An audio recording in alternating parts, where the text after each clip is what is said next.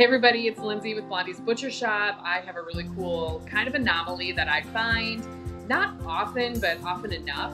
And I'm going to show you what we as butchers look for, what sometimes we find in meat, things that, what is healthy, what's not, what we're going to cut out, and what's okay to enter the food realm. So we're going to look at an arm roast on a beef that came in, a really beautiful beef that hung at like 870 some pounds.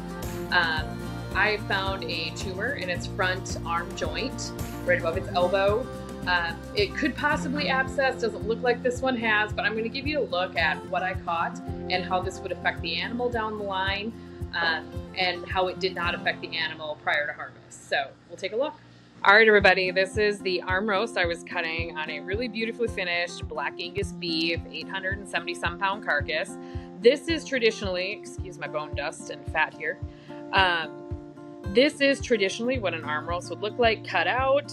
I would take this back piece off, this rib piece, that would go to burger. When I did flip this around to trim it up, do you see what I see? So here we have the joint. This got cut a little lower than I probably should have for an arm roast.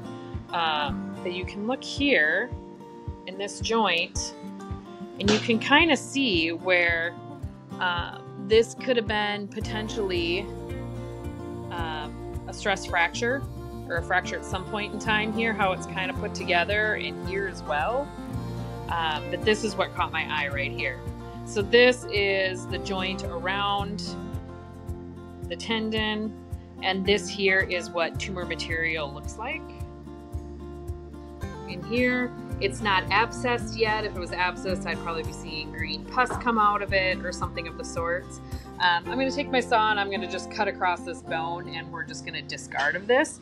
But this animal walked in sound, not lame, perfectly fine.